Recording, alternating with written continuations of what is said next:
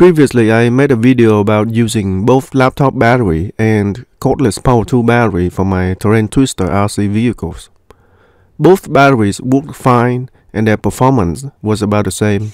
Well, actually, the power tool battery was just a little bit better, as expected, but otherwise I couldn't tell the difference. So this time I'm doing the same thing, except that the vehicle this time has a higher performance motor. Would the performance be the same for laptop battery and cordless power tool battery? This time, let's find out. So this is the vehicle I'm going to use for this project. And here are the batteries. These are 2S battery pack, 2 cells in series. Their nominal voltage is about 7.4 volts and max out at 8.4 volts at full charge. This one is from a laptop battery. Discharge rate is about 4 amp, and here is the model number. And this one here is a power tool battery. The discharge rate is about 20 amp, and here is the model number. Coincidentally, both of these battery packs are made from the same manufacturer, Sony.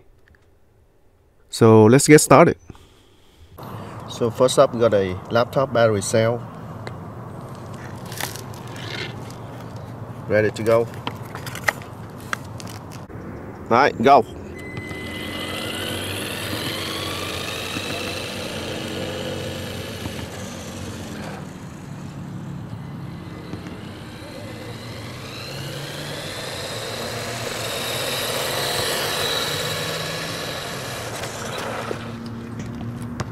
Go.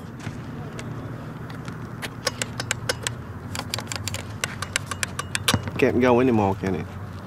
Try, keep trying. And you go. Let's see what's up in there.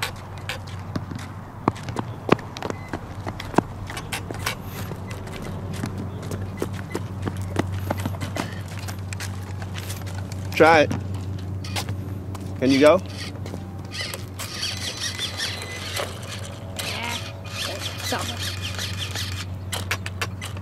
That's it. Alright. Alright, let's open it up. Check it out. See what's going on. The battery is pretty warm.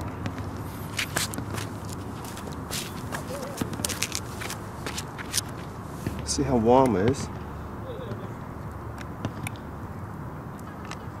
About 22 degrees Celsius. See the normal ambient temperature of a battery. Normal temperature is 18. There you go. Ambient temperature is around 18 to 19 Celsius. Battery gets warm.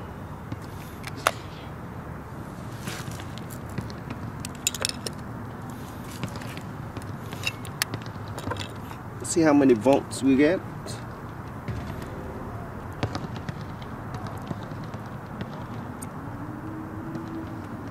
7.8 volts.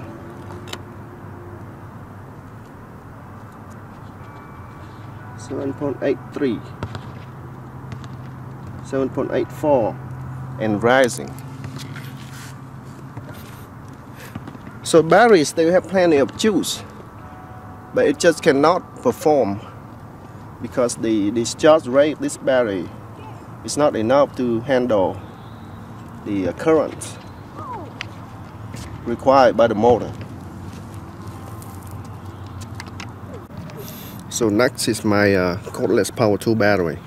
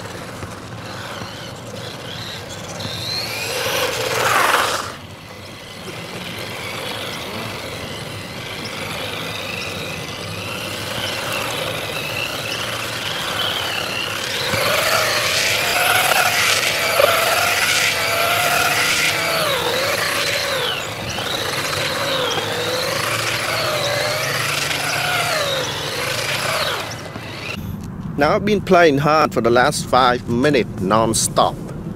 Let's check on the battery health. This one gets warmer.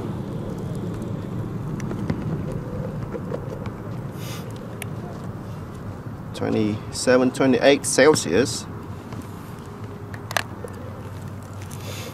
See what voltage we got here.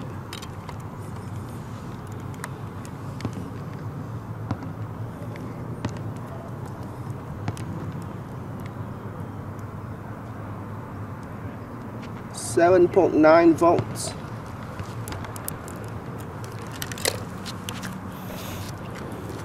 So as you can see, this battery pack handle the car just fine without any problem at all. It does get warm, but that's what you should expect when you push it a little bit too hard, but doesn't get hot. So it's pretty good. So as you can see in the video, the laptop battery is not capable of handling the load of this car. It can only run for about 30 seconds or so before it gives up completely, even though the battery is still almost full. The cordless Power 2 battery, however, works just fine, even though it does get a little bit warm.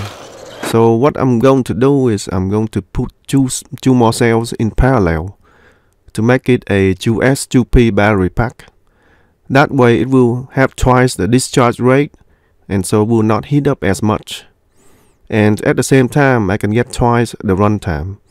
Another advantage is that with a bigger size battery, it doesn't have to work as hard, and therefore its longevity is improved in the long run. And that's all I have for now, and I'll see you in the next video.